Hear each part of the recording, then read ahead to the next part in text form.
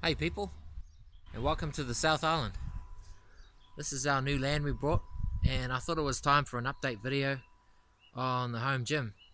Now that we're here, we've got a different home gym, and we thought we'd use our container that we use to transport everything, which is that. It's a 20-foot container, so we've turned it into our home gym until we build a garage. And the garage is going to be over here. But until that's done, we're going to use this as our gym. And it's actually quite a good size for setting up the gear. I didn't think it would actually fit much, but it's crazy how much you can fit in here. I'll so quickly show you around. I mean, this stuff's pretty self-explanatory.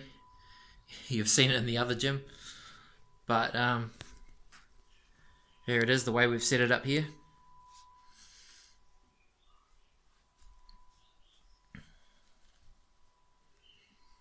Yeah, I'll try not to get dizzy with all this spinning around. Storage shelf, and we've got a bed tied to the wall to get it out of the way. So if that wasn't there, we'd have even more room, but once that garage is up, we'll be all good. We'll be able to spread stuff out properly. And what's it? Oh, there's our cat Bella. I knew she'd be up there. No. Yeah, she's found her special little hiding space up there.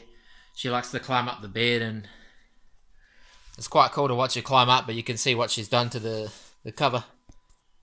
Hopefully the bed itself is okay, but whatever, shit happens. Yeah, so you're going to see a lot of videos coming from what I call the container gym now, and hopefully some actual good lifting is going to be happening. It will. Yeah, so there's the update. I'll show you a quick look of the land we're on right now that we brought. So yeah, see you guys next time.